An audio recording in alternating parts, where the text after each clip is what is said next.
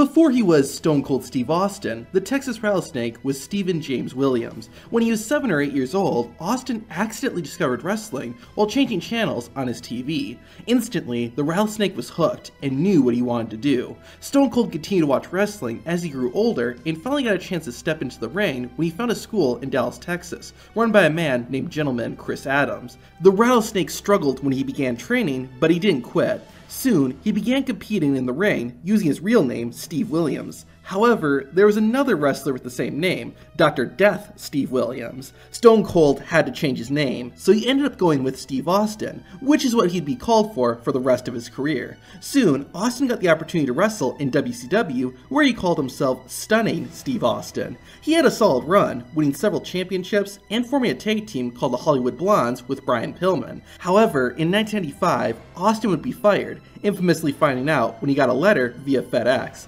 With his WCW career behind him, Stone Cold would head to ECW. While in the land of Extreme, Steve Austin began to develop the rebellious, loudmouth character he would use in WWE. Speaking of WWE, that's where Austin would head to next. In January 1996, Ted DiBiase said he found someone that could wear the $1 Million Championship. That person ended up being Stone Cold Steve Austin, or as he was called at the time, the Ringmaster. After the glowing introduction, Austin would compete in his first WWE match the next week. With the $1 Million Championship around his waist and Ted DiBiase accompanying him, Steve Austin was prepared to take on his debut opponent, a young Matt Hardy. Once they locked up, Stone Cold took down Hardy with ease. The Rattlesnake's first offensive move was the Luthez Press and punches, which had become a signature move of Stone Cold's. Austin then hit Hardy with a back body drop, followed by several chops and punches in the corner. The Rattlesnake's assault continued with a move that kind of resembled Austin's iconic pointed elbow. Matt Hardy tried to mount a comeback, but Steve Austin responded with a Gourd Buster. Stone Cold went for the pin, but changed his mind and wanted the match to continue. That was a mistake, as Hardy dodged a running knee and started hitting the Rattlesnake with fists. Austin, though, ended his opponent's rampage by throwing him into the ropes and then locking in the $1 Million Dream sleeper hold. Matt Hardy quickly passed out, and Steve, the Ringmaster Austin, was awarded the victory. Technically, the match was just a squash, but it seemed to have a bit more to it, which was appreciated. The craziest part, though, is that Matt Hardy was Steve Austin's debut opponent in WWE. While Austin debuted as the Ringmaster, that name didn't last long. In real life, Steve Austin didn't like his character and decided to shave off his hair and grow a goatee. He also developed a new persona based on a serial killer named Richard Kuklinski, whose nickname was the Iceman. Along with these changes, Austin would also change his ring name to Stone Cold Steve Austin, only about 2 months after his first WWE match. The Ringmaster name would still be referenced, but it soon faded away. Anyways, Stone Cold's first feud was with Savio Vega. They fought on Raw, with the match ending in a double countout. They had a rematch at WrestleMania 12, which Stone Cold won. However, Austin would lose their third match at the following pay-per-view. The Rattlesnake and Vega had a fourth fight with the added stipulation that if Steve Austin lost, then Ted DiBiase would be forced to quit WWE. Stone Cold did lose, which ended his alliance with DiBiase. While this seemed like a setback, Austin's career was about to be taken to the next level. Steve Austin won the 1996 King of the Ring tournament by defeating Jake the Snake Roberts in the final round. Roberts was playing a born-again Christian character at the time, so Austin ad-libbed this famous line, iconic 316 catchphrase, and helped push him as one of WWE's biggest stars. The Texas Rattlesnake was still a heel or bad guy at this point, and this was reflected over the next few months. Stone Cold would taunt Bret Hart, who was out of action. Once Bret returned, he accepted Steve Austin's challenge, setting up a match between them at Survivor Series. In the lead-up, Brian Pillman was interviewing Steve Austin and inadvertently complimented the Hitman, causing Stone Cold to attack Pillman and break his ankle. Later, Pillman was doing an interview from his home while recovering from the injury. Stone Cold would break in, leading to Brian Pillman pointing a gun at Steve Austin. This was a very controversial segment and became known as Pillman's Got a Gun. While there was some backlash because of it, the segment didn't hurt Stone Cold's career. If anything, it did the opposite. At the 1996 Survivor Series, Stone Cold finally got his match against Bret Hart. The winner of the match also got a WWE Championship match, so the stakes were extremely high. Despite all the trash talking Austin had done, he could not pin the Hitman, and Bret Hart was the one who had his hand raised. The Rattlesnake lost the battle, but his rivalry with Hart was far from over. At the 1997 Royal Rumble, both Steve Austin and Bret Hart entered the 30-man match. Hart did eliminate Stone Cold, but due to the referee's not seeing it, Steve Austin got back in the ring and ended up eliminating Bret Hart and winning the match. Due to the controversial nature of Austin's victory and the fact that the WWE Championship had been vacated after the Royal Rumble, Austin instead got to participate in a four-way match for the WWE title at the next pay-per-view, In Your House 13. Bret Hart was in that match as well, and the Hitman ended up winning. Austin wasn't going to let that happen, so he decided to cost Bret Hart the championship the next night while Bret was defending it. The two finally got to go one-on-one again at WrestleMania 13. This is where an important part of Stone Cold's career happened. After throwing everything at each other, this caused Bret Hart to turn heel and for Steve Austin to become a face at the exact same moment. Now with the roles reversed, Stone Cold would fight Bret Hart in another match at the next pay-per-view, In Your House 14. Due to the British Bulldog hitting Stone Cold with a chair, Steve Austin won the match and earned a shot at The Undertaker's WWE Championship. Before facing the Deadman, however, Austin faced Bret Hart for a fourth time on Raw. The match was ruled a no contest, but Stone Cold still ended the fight by injuring Bret Hart's leg. With the Hitman out of the way, Stone Cold focused on his WWE Championship match against The Undertaker. Unfortunately, an old rival had come back to cost Austin his shot at becoming WWE Champion. Brian Pillman distracted Stone Cold during the title match, allowing Undertaker to beat the Texas Rattlesnake.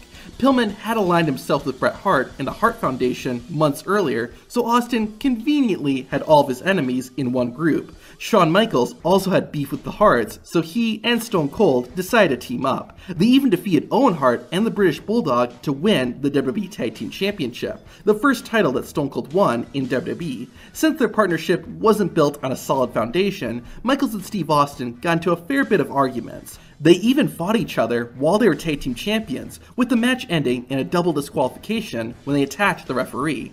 HBK would need time off due to an injury, forcing Austin to relinquish the tag team title. However, he was put in a match against Owen Hart and the British Bulldog to crown new champions. Austin was given the opportunity to choose a new tag team partner, but he elected to fight Hart and Bulldog on his own. Despite not wanting a partner, a debuting Dude Love would come to the ring and help Stone Cold. Austin accepted Dude Love's assistance, and the two won the match, making Stone Cold a two-time tag team champion. Stone Cold's feud with the Hart Foundation, and especially Owen Hart, continued to get hotter and hotter. Finally, at the 1997 SummerSlam, Stone Cold Steve Austin and Owen Hart went one-on-one for Hart's Intercontinental Championship. During the match, Owen would infamously botch a piledriver, causing Stone Cold's neck to break. Stone Cold did manage to roll up Hart and win the match, but that didn't matter. Due to the injury, Steve Austin would relinquish both the IC and Tag Team Championships. However, Austin wouldn't be out of the ring for too long. In September 1997, while Owen Hart was in the ring, Stone Cold attacked him from behind. This prompted Vince McMahon to get into the ring and have a word with Austin. The Rattlesnake responded by giving his boss a Stone Cold Stunner, which kicked off a rivalry between Steve Austin and Vince McMahon. Austin, though, still had some unfinished business with Owen Hart. At Survivor Series, Mr. 316 got his rematch with Hart, who was once again the Intercontinental Champion. Stone Cold defeated Owen and won the IC Championship. This also put an end to Stone Cold's rivalry with the Harts. Soon after, Austin would be attacked by the Nation of Domination, allowing The Rock to steal the Intercontinental belt. For weeks, the Brahma Bull would declare himself the best Intercontinental Champion ever. At D-Generation X In Your House, Stone Cold and The Rock have their first one-on-one match. The Rattlesnake won, and he took back possession of the Intercontinental belt. The next night, Vince McMahon ordered Austin to defend his championship against The Rock again.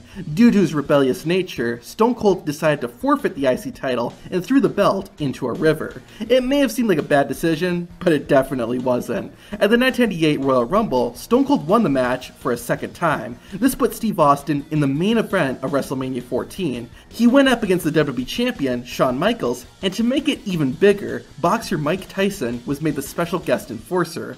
While Tyson had aligned himself with Michaels' group, DX, the baddest man on the planet turned on HBK during the WrestleMania match. This helped Stone Cold win and become WWE Champion. This was officially the point when Stone Cold Steve Austin became WWE's top star. Despite being arguably the biggest moment of Stone Cold's career, he didn't crack open a single beer. Maybe WWE was short on cold ones, but they wouldn't have been if they were on Fubar. Fubar is a great place to hang out with friends and meet new people. You can rate users' profiles, play a ton of games, climb the leaderboards, and much more. Everything you do on Fubar earns you points, allowing you to level up and unlock more features. Something else that's cool about FUBAR is the virtual currency, FUBucks. You can use them to buy drinks for friends, play games, and help other members on the site.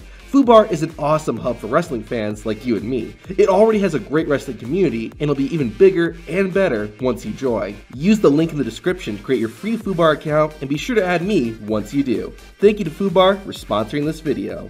Everyone was happy to see Stone Cold with the WWE title, except for Vince McMahon. McMahon first tried to change Steve Austin into a corporate champion, but the Rattlesnake had none of it. Since that didn't work, McMahon made it his mission to not only take the WWE Championship away from Steve Austin, but also make Austin's life as miserable as possible. Vince would do things like make himself the special guest referee during Austin's championship matches, or having his stooges interfere, but that didn't work. However, at the 1998 King of the Ring, it seemed like Vince McMahon had won. Austin defended the WWE title against Kane in a First Blood match. The Undertaker interfered and accidentally hit Stone Cold with a chair, causing the Rattlesnake to bleed and for Stone Cold to lose the WWE title. This was only a small bump in Stone Cold's title reign. He beat Kane in a rematch the very next night and regained the WWE Championship. McMahon was furious, so his next big plan was to have Stone Cold face Kane and The Undertaker in a triple threat match. The Brothers of Destruction ended up pinning Stone Cold at the same time, which led to Vince McMahon declaring the WWE title vacant. To crown a new champion, McMahon set up a match between Undertaker and Kane for the title, with Steve Austin as the guest referee. Stone Cold was of course not interested in raising Undertaker or Kane's hand, but Vince warned Austin that if he didn't perform his proper duties, then he would fire Stone Cold. During the match, not only did Austin get physically involved, but he also ended up declaring himself the winner. Of course, Stone Cold wasn't actually the WWE champion, but he did get fired by Vince McMahon. However, Steve Austin's firing only lasted a day, as the next night, Shane McMahon would re-sign Stone Cold. The Texas Rattlesnake also got revenge on Vince by dragging him into the ring and pointing a gun to his head, which turned out to be a toy. With that out of the way, Austin still wanted to regain the WWE Championship. A tournament was held at the 1998 Survivor Series to crown a new champion. Steve Austin entered, but lost in the semifinal round when Shane McMahon betrayed him. Despite losing the tournament, Stone Cold would receive a WWE Championship match the next night against the man who won the tournament, The Rock. Unfortunately for Austin, The Undertaker decided this was a good opportunity to get even with Stone Cold. Austin and Taker would fight in a Buried Alive match, which the Rattlesnake won thanks to interference from Kane. The victory also meant that Stone Cold qualified for the 1999 Royal Rumble. Unfortunately, Austin got entry number 1. Strangely enough, Vince McMahon was the second entry. This led to a crazy Rumble match, but in the closing moments, it came down to just Vince and Austin in the ring. The WWE Champion, The Rock, who'd aligned himself with McMahon, came to the ring and distracted Stone Cold, allowing Vince McMahon to eliminate him and win the Royal Rumble. Since he didn't want to fight The Rock, McMahon decided to forfeit his WrestleMania Championship match. Apparently, Vince didn't know that if you forfeit your Royal Rumble victory, the runner-up gets the championship match. In this case, Stone Cold Steve Austin. Austin used this to get a match with McMahon. At the St. Valentine's Day Massacre pay-per-view, Vince McMahon and Stone Cold would face off in a steel cage match, with the winner receiving the WWE Championship match at WrestleMania. The Big Show made his WWE debut during the match by emerging from under the ring. However, the plan backfired when Big Show threw Stone Cold through the steel cage and caused Austin to win. With his WrestleMania match locked in, Austin raised hell in the following weeks before finally facing off against The Rock. Just like the year before, Stone Cold got the job done and reclaimed the WWE Championship.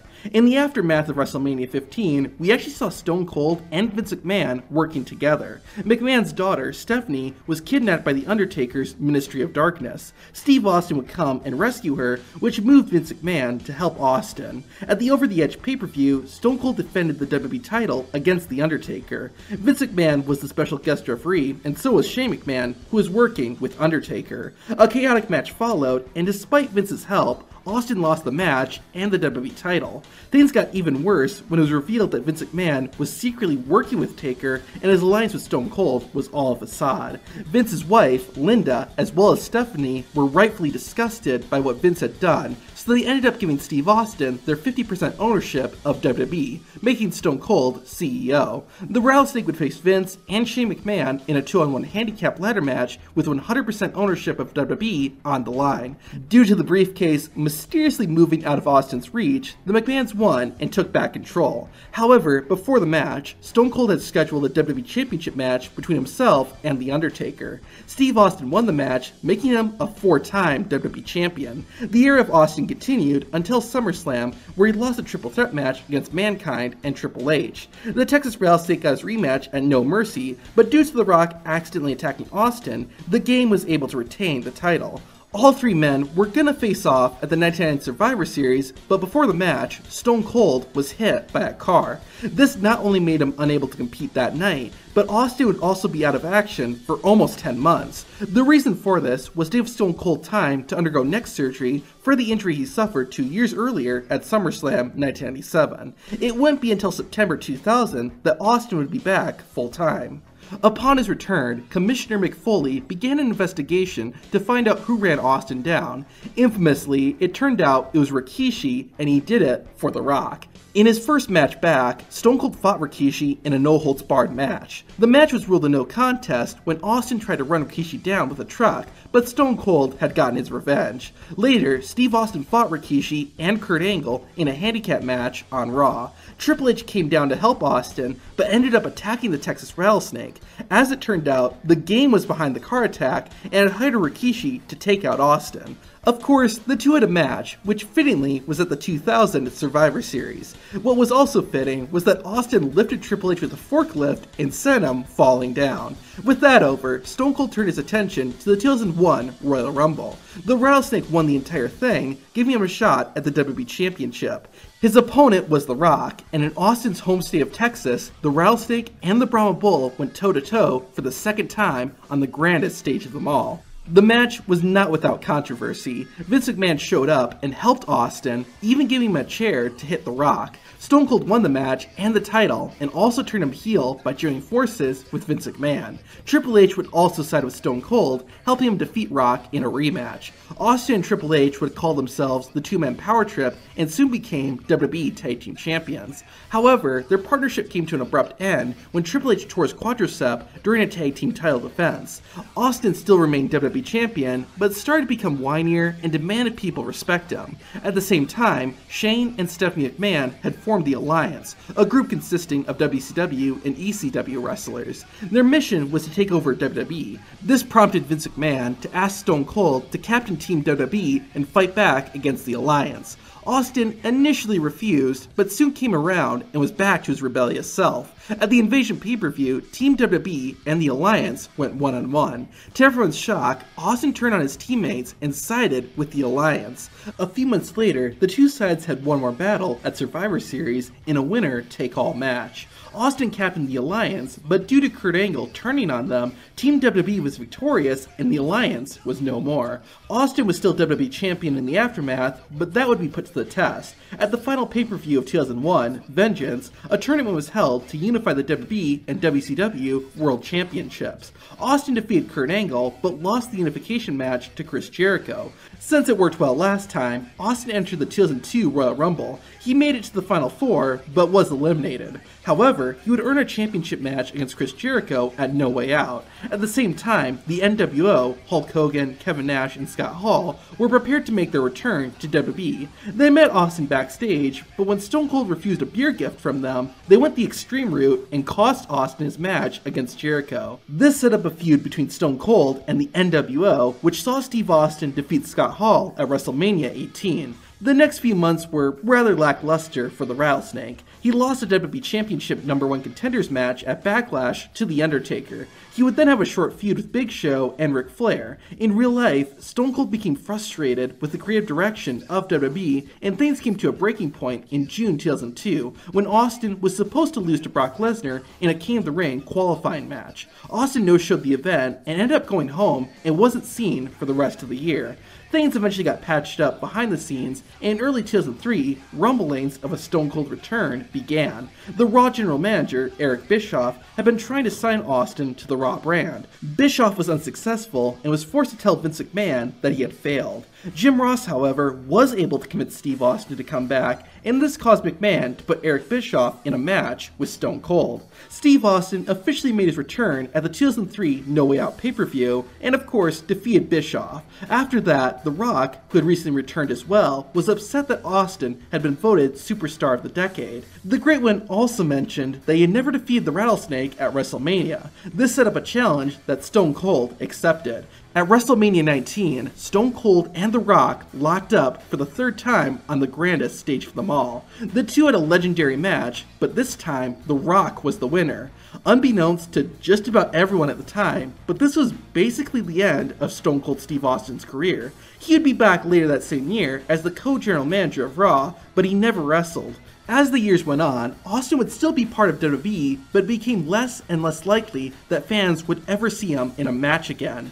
Then, something interesting happened almost 20 years after Stone Cold's last match. In March 2022, Kevin Owens invited Steve Austin to be a guest on the KO show at WrestleMania 38. Austin did accept, but that didn't stop Owens from insulting Stone Cold's home of Texas. Finally, on WrestleMania 38 Saturday, Owens and Steve Austin met in the ring. KO revealed that the real reason he invited the Texas Rattlesnake was to challenge him to a no-holds-barred match. Austin thought about it and decided to ask the crowd. After hearing a definite answer, Stone Cold decided it was time for one more match.